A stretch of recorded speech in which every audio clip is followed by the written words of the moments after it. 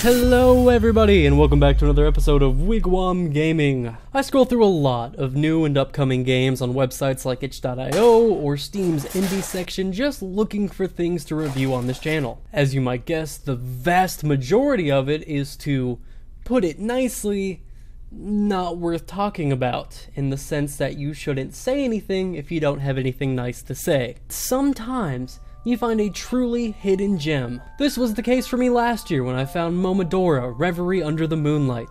A Metroidvania with beautifully detailed pixel art graphics, hauntingly elegant music, and addicting and fun gameplay. After completing the game, I actually found out it was the 4th installment in the Momodora series. So I searched on Steam and I only found Momodora 3, which was selling for $2. I dug a little deeper and found out that Momodora 1 and 2 were actually free games on itch.io. So I thought it would be fun to see how Momodora evolved over time from this free little game on itch.io to this full, amazing release that was one of my favorite games of 2016.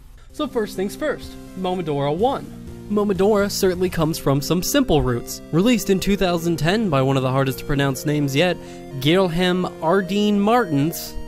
Martins is tricky. The backstory we get here is minimal. Just a simple text that pops up when you start the game and reads, "In the land of Koho, common are the sacrifices of maidens in hope of recreating the world as a better place to live. Not all accept the rituals though. An orphan girl who has lost her mother to these rituals entered a forbidden land in search of a particular item. The legend says that this sacred item can even bring the dead back to life, but for a certain price." The Momodora series uses the heroic mime trope, that is to say a main character in video games that apparently never speaks, but also never seems to have any trouble communicating for some reason. So most of the information we can gather throughout the game will be found through hidden items with cryptic descriptions. And that's about all we get to lay the framework of the series on, certainly leaving a lot of room to grow. But what about the gameplay? Well, I said it's basically just Cave Story. That's not my opinion either. The developer was very open about their love for Cave Story and how this essentially just started off as a love letter to that game. You can tell by the blocky subterranean areas you explore, the guns you collect to expand your arsenal along the way, the momentumless platforming. All the staples are there, and they work well, just like they did in Cave Story. The game is fun to play. It's short, but your first playthrough will probably be an hour or longer just based on how punishing this game is. It requires some memorization, tight platforming, and intelligent use of weapons. Speedrunners can get through the game in about 10 to 15 minutes, but I certainly could not. Momodora 1 certainly starts us off what feels like miles away from what our end product will be with Momodora 4. That is by no means to say it's bad, just very different. We're starting off with a game that is basically a Cave Story fan game, but with a few twists to the story and characters. Momodora does set up a few staples of the series though. For starters, our main character, Isadora, will definitely be coming back in future installments, although maybe not in the way you're guessing. The religious ideas that are touched upon are going to grow into being more dominant themes of the series. Momodora questions the power that we choose to give religion over our lives and some of the traditions that entails. We also see right away that this is a series that centers around women. Almost all of the characters, from our main playable protagonist to the boss monster she fights at the end, are all female. And possibly one of the most important things that we see throughout the series, the Maple Leaf as your primary melee weapon. In this game, it gets quickly outshined by many guns and rocket launchers you can collect along your journey, but it will come back more important than ever in future installments. Overall, Momodora 1 was Ardeen's first ever completed project according to the itch.io page, and I certainly just have to say, kudos to them. It's a really solid first product for a developer. I would definitely give it a recommendation, but let's move on to Momodora 2. This one is also free and came out in 2011, just a year later. Instantly, you'll notice that this game steps up the visuals quite a bit. Starting to distance themselves from Cave Story, Ardeen has really started to develop their own unique style, which I like, but we still have a ways to go to get to Momodora 4. Ironically enough, in the readme text of this game, Ardeen states that you can call this a fan game, an homage or a ripoff of Cave Story, whatever makes you happy. But I felt that this game not only visually, but in the gameplay itself, really separated itself from Cave Story, at least a lot more than the first game did. We start to see some more Metroidvania elements going into play, and we ditch the guns entirely. This is one of the first huge steps towards Momodora becoming what it is today. The guns in the first game felt so out of place to me knowing what Momodora 4 was, and ditching them to focus on melee-based combat with your series staple Maple Leaf really starts to give Momodora its own unique identity. In this game you also get collectible and throwable projectiles in the form of these scrolls. Enemies drop them and you can use them to destroy blocks, solve some puzzles, or just as distance combat if an enemy is giving you too much trouble. This combat system will be expanded upon in future games, but this is where we truly see it start to take shape. No more changing weapons as you go, just a melee primary weapon with a secondary projectile that's available to you at all times. You'll spend your time in Momodora 2 exploring this vast and maze-like world. This game introduced the map to the series, and thankfully it did, because this game would just be a confusing mess without it. In this game, our goal is to pray at all 4 statues to gain the power to access the final boss and smite evil from our land. The evil this time around is actually the main protagonist from the last game. Bum, bum, bum. That's right, after the events of the first game, your character Isadora was not only unable to bring her mom back to life, but on top of that was cursed into becoming the new underworld queen for trespassing in the Sacred Lands. This game also introduces multiple endings to the mix. With the basic ending, you will kill the underworld queen and set all right with the world again. But in the good ending, you can actually cleanse Isadora of her evil and she will return home with you. Expect multiple endings from future games as well. Something I am always a fan of, quite frankly, and I think it works really well in Momodora, given its many hidden collectibles and secret paths that you can explore. This time around, the music has been done by Electrobear, and it feels like a huge step up. The music in the first game was solid enough, but this game really starts to give Momodora its haunting feeling. Momodora is a game about a world ruled by a harsh and cruel religion. We spend our time exploring uninhabited and forbidden lands that are infested with monsters and demons. This is a series that would take away a girl's mother and then turn her into a demon for trespassing and trying to get her back. The music needs to match that. It's a dark and sad story filled with mystery and danger, but at the same time, it's beautiful and mysterious. Those are the feelings that Electrobear's music invoke. So Momodora 2 is where the game really starts to develop its own personality. Gone are many of the cave story elements, instead replaced with mechanics that will help define the series as its own. Gone are things like save crystals, instead replaced with shrine bells that you can ring to save your progress. The worlds themselves are less cave-centered and more mystical lands, which visually are just much more appealing. There's a wider variety in enemies, and they feel closer to the religious themes that the series centers itself around. The game still suffers from the occasionally poorly placed platforms and weird spikes in difficulty, but the developer was still relatively inexperienced at the time. Given that, I think that this game is extremely impressive. Again, this game is absolutely worth playing, and given that it's free, you have nothing to lose by trying it.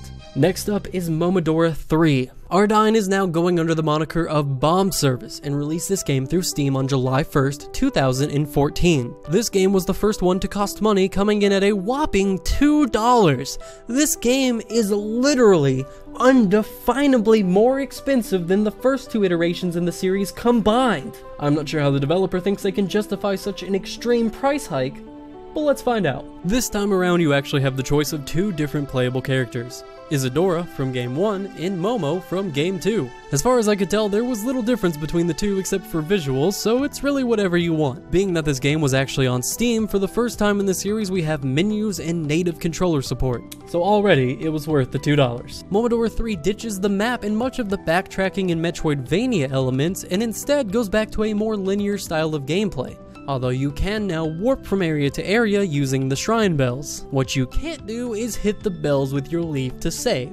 I don't know why, but hitting the bells with the leaf is the most satisfying thing, so I was a little sad to see it go in this iteration. Momodora 3 introduces the trinket system to the game. We keep the primary melee, secondary projectile combat that was introduced in the second game, but this time around you can collect trinkets to use as passive upgrades along your journey. Most of these must be found through exploration, but some can be bought at shops. You can have 3 equipped at a time, and items range from a one-use fairy in a bottle heal, to projectile bonuses like more damage or poison effects, or a defense plus ring, speedrun rings, and even a trinket that lets you have a helper ghost. There's a lot of customization here, and I found myself making tweaks to my trinkets based on whether I was exploring the world, or fighting bosses, or getting stuck on a platforming piece. Momodora 3 really steps up the boss battles as well. There are a lot more of them in this game, and they all feel challenging without being frustrating or unfair. Most will take a few tries as you learn their patterns and tells, but once you get them down, you get that total badass feeling. This is something that is very much going to carry over into Momodora 4. Overall, Momodora 3 feels like it's fine-tuning of many of the ideas that were introduced in Momodora 2.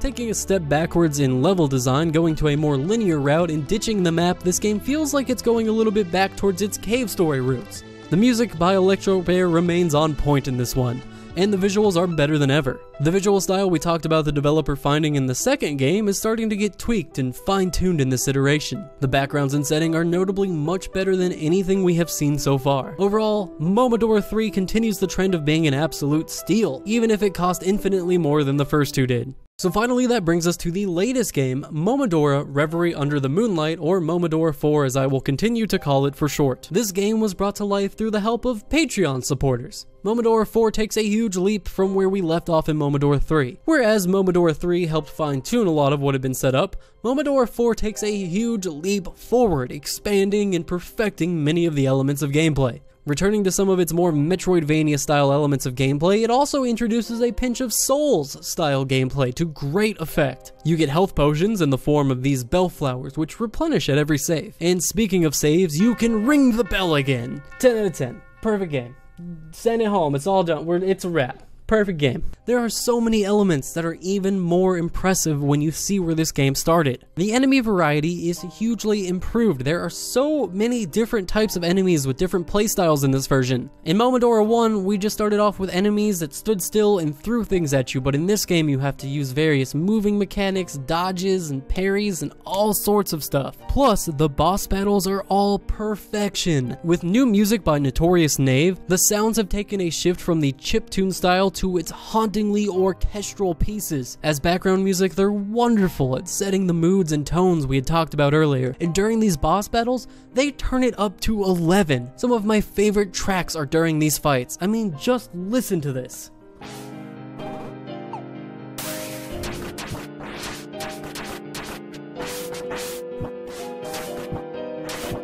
The combat system has kept the basics and expanded on those greatly.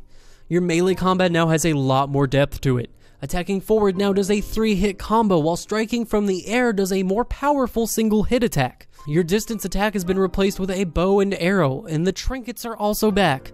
But added to the combat this time are a few things. First of all, the double jump that you had to unlock in Momodora 2 is back from the start, giving you a lot more mobility options. There's also the addition of rolling to dodge enemy attacks, which you'll need as there are just so many more enemy combat styles you'll be pitted against. And with this roll, enemies that shield actually make much more sense than they did in previous versions. You actually have to roll behind them to attack them from where they're vulnerable. And finally, as I mentioned, you have replenishable health potions that can be used whenever to refill about 1/3 of your health. There are also usable items that up your defense and attack to improve your combat. And of course, by now you've noticed the visual overhaul on Momodora 4. Finally, Momodora escapes the chibi-style character models that defined cave story style and embraces a larger and more detailed world. After 6 years, you can easily see the huge improvements from someone that already started off as a talented pixel artist. Momodora from the start has had impressive visuals that seem to improve with every iteration in the series, but the huge jump going to this game just blows me away. Every aspect of the visuals is just spectacular.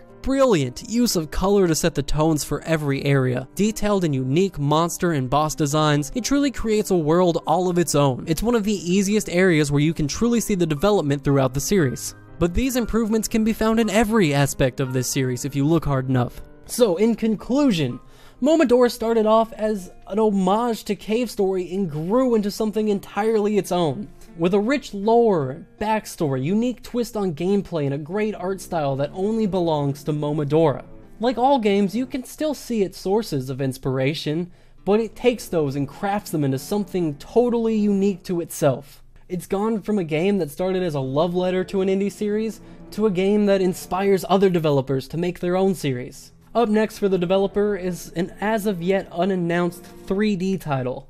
It's going to share some of the design philosophies behind Momodora, but it will not be an official part of the Momodora series, apparently due to some fan criticism.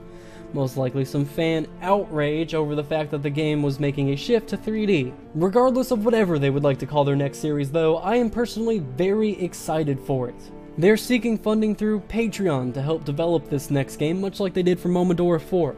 If you're a fan of the series, I would definitely consider subscribing to them on Patreon and helping donate to the next game. If you're unsure whether or not you'd like Momodora, the first two were free and ready to play right now, also linked down below. The first three titles are short, but they're no less enjoyable for it. You can play the entire series for $12, and I really can't recommend it enough, so go check out Momodora, let me know what you think about it down below, and as always, if you enjoyed this video, consider leaving it a like, and if you're new here, consider subscribing for more. Hey, thank you for watching. As always, I love your beautiful faces, and I will catch you guys next time. Hopefully. You wouldn't leave me here, unsubscribe to my channel, would you? Just hanging in the wind, making videos for myself still.